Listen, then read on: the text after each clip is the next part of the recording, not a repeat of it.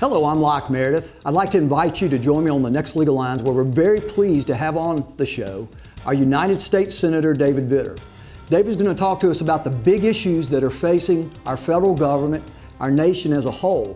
He's going to talk about the economy, debt, and he's also going to talk about the fact that we have a lot of tensions overseas in the Middle East, a lot of war going on. So join us on the next Legal Lines with our United States Senator David Vitter.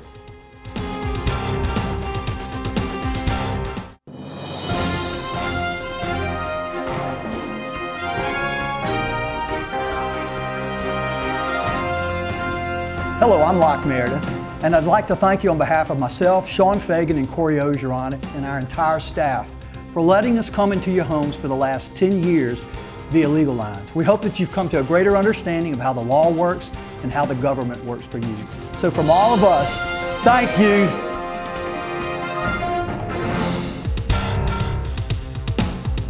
Hello, I'm Locke Meredith. Welcome to Legal Lines. We're very pleased to have on the show again our United States Senator David Vitter. David, let's dive right back into it. Absolutely. We were talking about the fact that we have to reduce the spending from the federal government. Right now it's set, given some legislation that took place, that 50% of the cuts come from the military and 50% from the social program.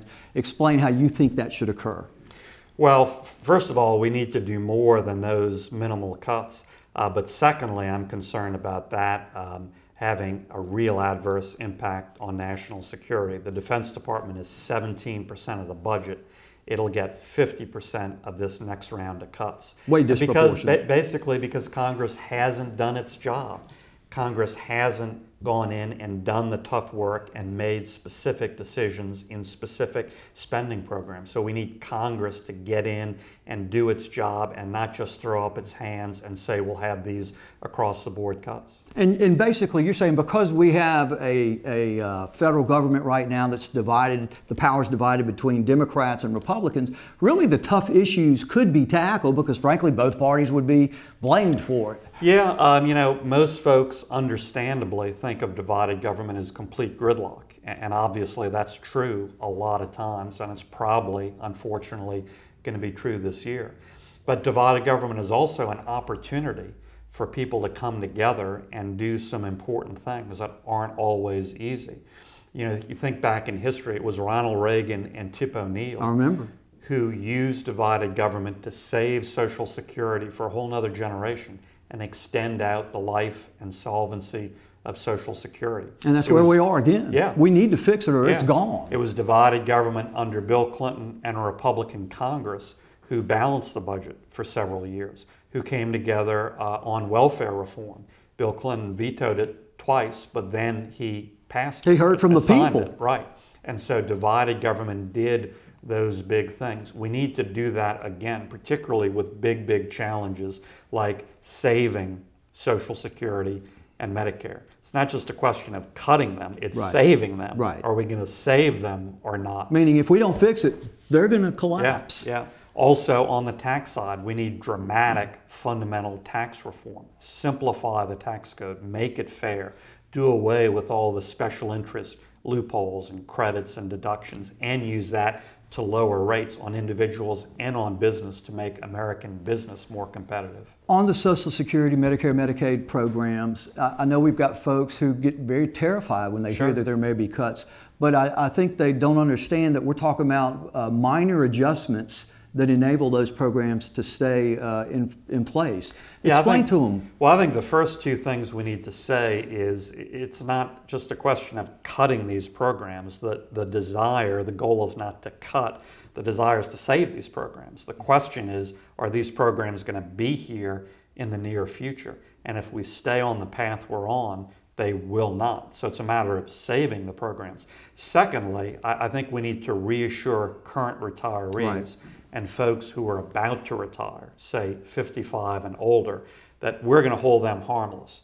They have planned on the current rules for a long time, and it's not fair to change those rules when they have planned on those rules for their entire working lifetime. We're going to hold them harmless. But for younger workers, we can transition into some new rules over time. And if you make some gradual changes to retirement age over time, to things like that, overtime, means testing for Social Security. I don't think if you're making $1 million a year, you need Social Security. That's right. If you do that over time, those can make a huge difference and still not hurt, not threaten any current retirees or any folks who are about to retire. David, I remember reading that when Obamacare was voted on and passed, that it included, as I recall, $500 billion cut from Social Security programs. From Is that Medicare. Right? You're thinking of Medicare. Yeah, absolutely. And, you know, that was one of my top reasons for opposing Obamacare. You had Medicare,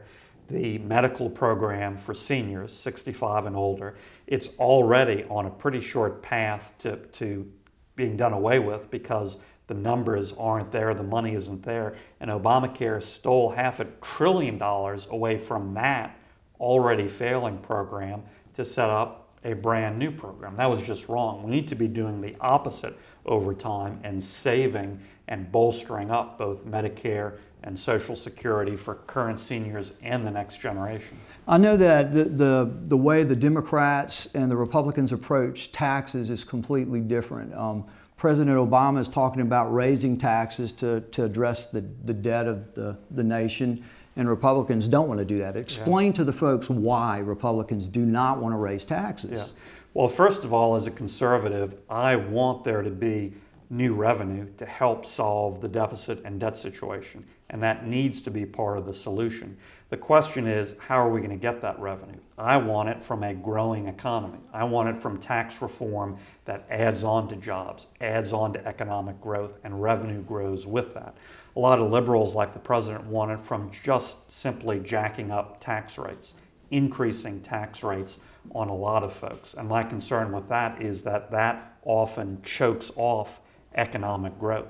As we try to come out of this horrible recession, that's going to make it even more difficult. And my recall is that the proposal by President Obama is to raise taxes on the, quote, wealthy, which has been defined as any individual who earns more than 200 grand or a married couple 250. Right. And so he's going to raise taxes on those and I guess keep them the existing tax rate that President Bush put in place.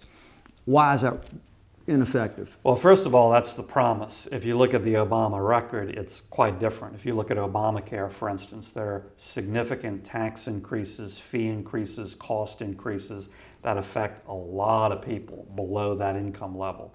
So the promise is one thing, the reality and the record is something else, and I'm very concerned about impact on middle-class taxpayers. Secondly, even if that promise is kept, while it may not affect tax rates for middle-income people, it can certainly affect employment and the economy. Right, because that's really why we're talking about all this stuff. And what folks want more than anything is a job and security about their job.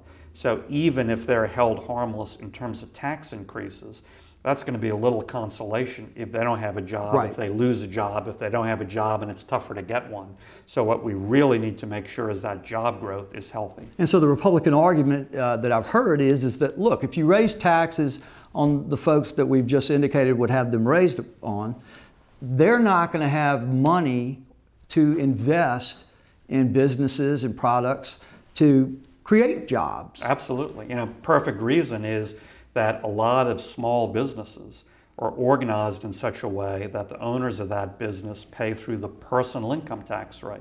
You know, they're not corporations. They're set up so it's a flow through and the taxation is through personal rates. Well, a lot of those small businesses, truly small businesses, backbone of our economy here in Louisiana, elsewhere, get bumped up to the top rate. And so that tax increase is on them. Now, you know, to hear President Obama and liberals in Washington talk, these are all gazillionaires sipping pina coladas on a beach somewhere. Just not the case. That's not the case. There are a lot of small businesses that would be impacted. All right, we'll continue this on the next segment. This is Locke Meredith with Legal Lines. Our United States Senator David Vitter. We'll be right back.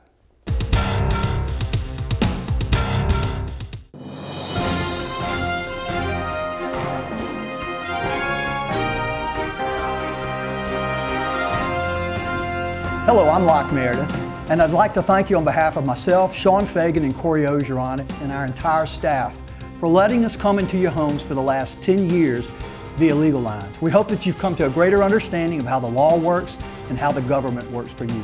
So from all of us, thank you.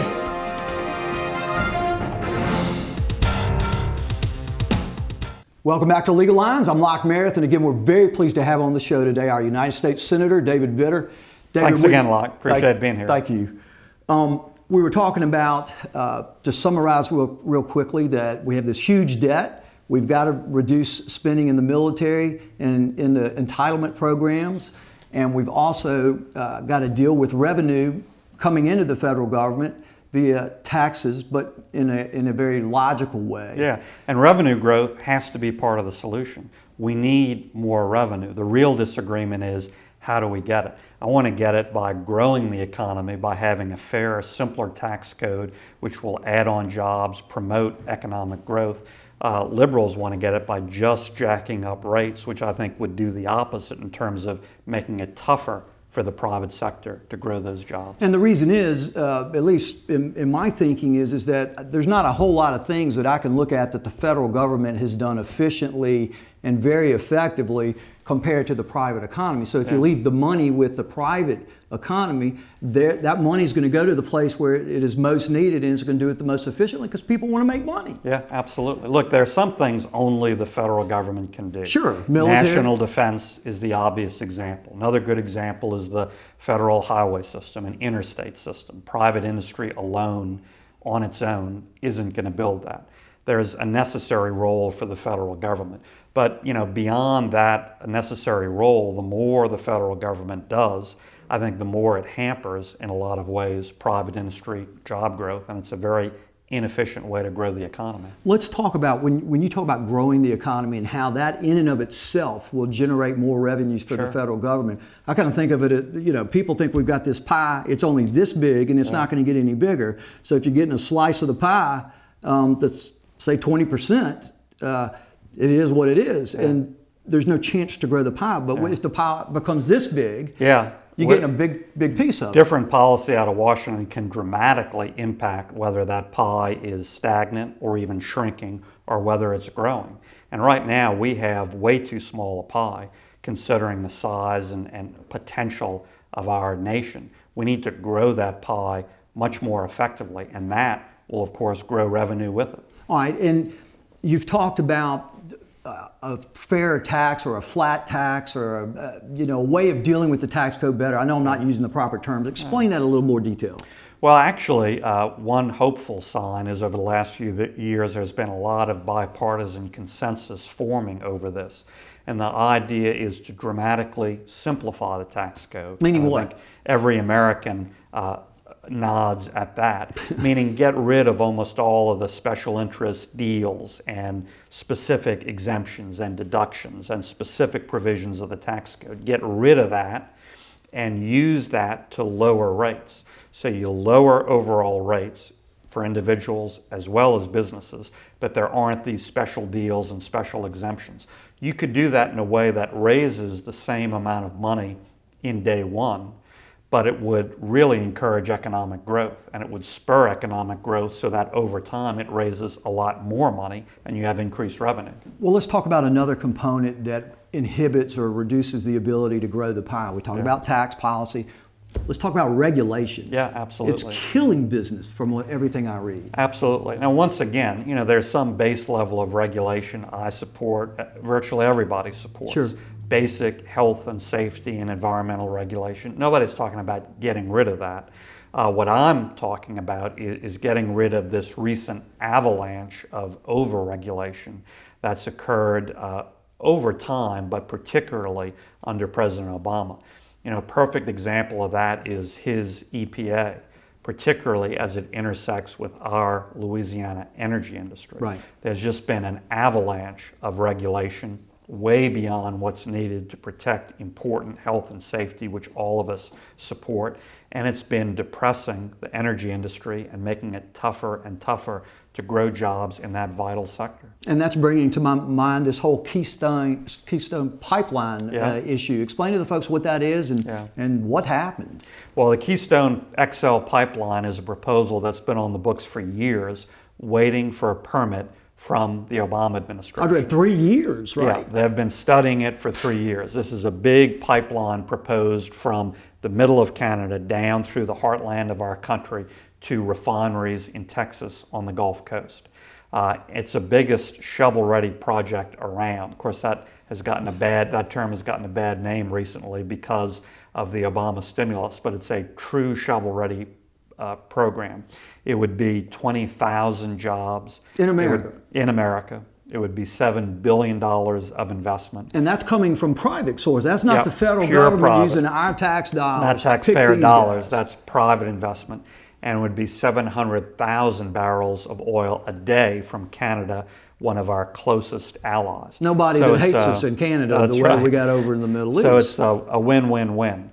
Unfortunately, I think it's pure politics that have gotten in the way. President Obama is beholden to the far left environmental movement, and he's vetoed it, at least for now, with his re-election in sight because of that politics. And I really think it's just politics over people, and that's a shame. Let's talk about, because you've had a proposal called the 3D program that deals with a way to create a lot of energy for us, a lot of jobs for us, a lot of tax revenue for us. Explain to the folks what it is. Yeah, 3D stands for domestic jobs, domestic energy, and deficit reduction. And we can achieve all of those really important goals by increasing our domestic energy sector. That's a big part of our economy that we have artificially hindered from Washington. Because of regulations. Because of regulation, because of putting stuff off limits. You know, like a lot of Americans don't know this or don't think of ourselves this way, but we're the single most energy-rich country in the world, bar none. It's bar amazing. None. We're way richer than Oil, Saudi gas, Arabia. everything. Yeah, Saudi Arabia or any Middle Eastern country. We're the single most energy-rich country. The problem is we're the only country in the world that takes 95% of what we have and puts it off limits. Says you can't drill off the East Coast, can't do anything off the West Coast, can't touch the Eastern Gulf for now, can't touch most of offshore Alaska, can't do anything ANWR. And increasingly, this Obama administration is making it tougher and tougher to access these very rich shale finds in the western states and other parts of the nation, including northwest Louisiana. And so we're taking 95% of those resources, that richness, and putting it off limits. If we simply reverse that policy, access that energy in a clean, careful, responsible way, which we can do, we would grow jobs, we would grow domestic energy, energy independence, and that would produce a lot of revenue to lower deficit and debt. At the federal level, that's second only as a revenue source, second only to the U.S. income tax. So after the income tax, the next source of revenue in terms of dollars is royalties, revenue off domestic energy production. Proven historically. And I remember reading last year that President Obama was given $1 billion, I believe, to Brazil so they can develop their oil and gas industry so we can buy it from them instead of us doing it. I don't understand. Yeah, to me as a Louisianan in particular, it was galling when he went to Brazil and made speeches about wanting to support their industry. What about our industry starting in the Gulf of Mexico? I just don't understand it. Well, we'll continue this on the next segment. This is Locke Meredith, Legal Lines. Our United States Senator David Vitter. We'll be right back.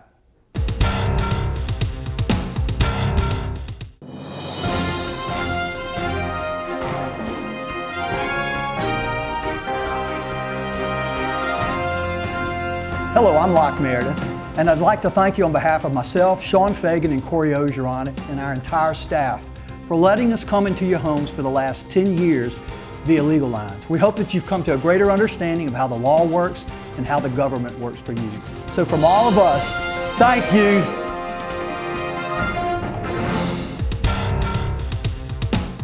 Welcome back to Legal Lines. I'm Locke Meredith, and again, we're extremely proud to have on the show today our United States Senator David Vitter. David, again, thanks. Thanks, Locke. All right, we were talking about the energy component of our economy and how if we could access it and go after it, we would be able to generate a ton of jobs, a lot of revenue, and we energy wouldn't be independence. Wouldn't be hurting the way we are. It's a threefer.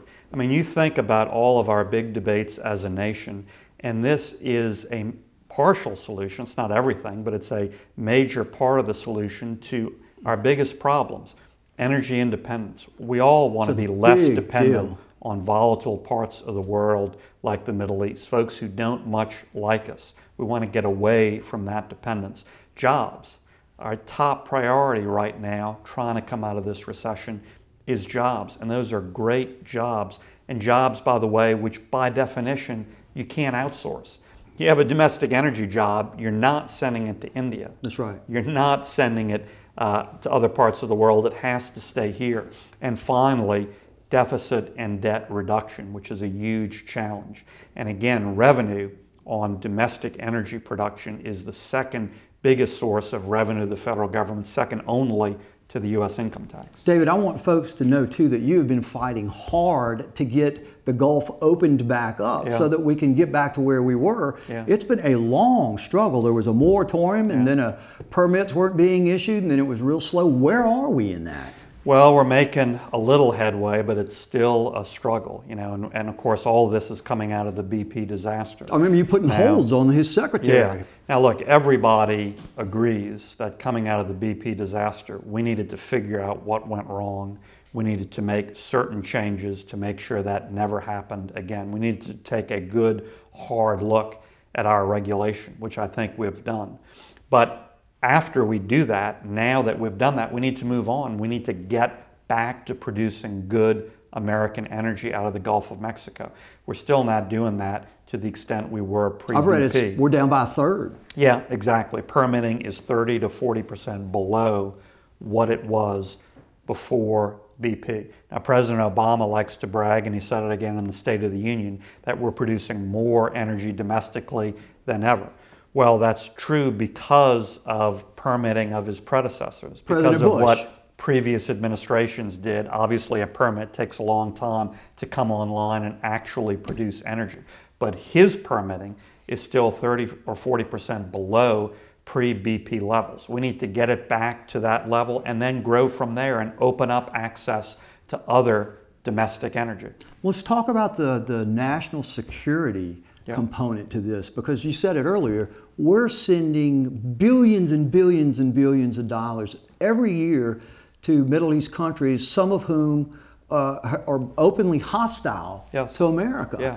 You know, our military men and women are all over the Middle East. Now, I'm not one of those folks who says that's just because of oil, but clearly that region is more important to us because of the oil than it otherwise would be. We sent a carrier over there to deal with the Strait of Hormuz because Iran's saying we're going to shut it down. Absolutely. And every day we send boatloads of money off our shore to buy energy. That's very negative economically and in every other way.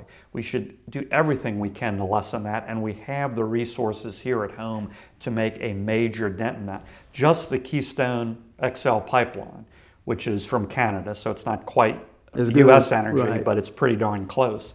That's 700,000 barrels of oil a day. That just coincidentally is about the same amount of oil as we get from Hugo Chavez. We could cut that off. He hates our guts. Yeah, we could cut that off if we had the Keystone. We could dramatically decrease the amount of oil we get from Saudi Arabia or other Middle Eastern countries if we had the Keystone. If we opened up domestic energy sources in a much wholesale way, we could make a lot of inroads in that direction. Let's talk about the Middle East and the wars that we have in Afghanistan and Iraq and the other, Iran doing what they're doing, threatening to just destroy Israel. What are your views on what's happening to our military? I'm reading we're going to reduce the force by 100,000, reduce the revenues by $1 trillion. I don't understand. Well, Locke, as I said on an earlier program, look, there's fat and waste and abuse everywhere, and everything needs to be on the table in terms of cutting spending and lessening deficit and debt, and that needs to include defense and the Pentagon. But we don't want to cut through fat into muscle and hit bone and really suffer from a national security point of view. I think we did that under President Clinton with the so-called peace dividend. Remember the peace dividend, the Cold War was over, so I think we overreacted and cut a lot, and lo and behold, we had other threats, and that led to 9/11. And so we realized the hard way that there were a completely new generation of threats that were very real, in some ways even more dangerous. So we don't want to make that mistake again. We need to be careful about it. David, what are your thoughts on the fact that just Iran threatening to cut the Strait of Hormuz drives the oil prices up? I mean, if oil prices, as I understand it, go up significantly, it can literally decimate our economy. We would be thrown back. Yeah, overall, decades. I think the single biggest threat we face right now is from Iran. And Iran getting the nuclear bomb, which they're on the path to do, would make that threat 1,000 times more dangerous. Not simply because, you know, they would use it on us the next day. I don't know that that would ever happen. But first of all, it would empower them, make them much more significant in the Middle East. Secondly, it would immediately lead to a nuclear arms race in the Middle East. If Iran gets the bomb, 8 other Middle Eastern countries will get the bomb shortly thereafter. A tinderbox. And that, right, in the most volatile part of the world. And third, whether the Iranian government ever uses nuclear weapons, they have all sorts of ties to terrorist networks. And they would make that technology accessible by terrorists and never have their fingerprints on it. And that, I think, would be the greatest direct danger to both Israel and the United States. In fact, I was reading that their top religious leader has basically sent out word, anyone who harms the nation of Israel or the United States, we will support you. Yes. These are folks that, at least my understanding is, they want to, at least some of them, die killing as many Jewish folks or Americans as they can. Yeah. How do you deal with something like that? Well, the first step, I think, is to recognize the threat and to take it seriously. We were talking about it. It's almost like Yeah. we're back in the 30s Yeah, with Hitler. to me, this is eerily similar to the 30s and Hitler. And Hitler was very explicit about his aims. He wrote a whole book about it. He put it in print. And yet, even after he did that, a lot of folks in the West, in the United States, said, oh, disregard that. That's just politics. That's just German politics. That's just his playing up to a certain element of his society. Well, obviously, history proved that talk as foolish. And we should have taken him at his word from the very beginning. I feel exactly the same way about Iran. They are very explicitly threatening the actual extinction of Israel, threatening direct attacks on the United States. And I think we need to take them at their word, particularly as they're on the verge of becoming a nuclear power.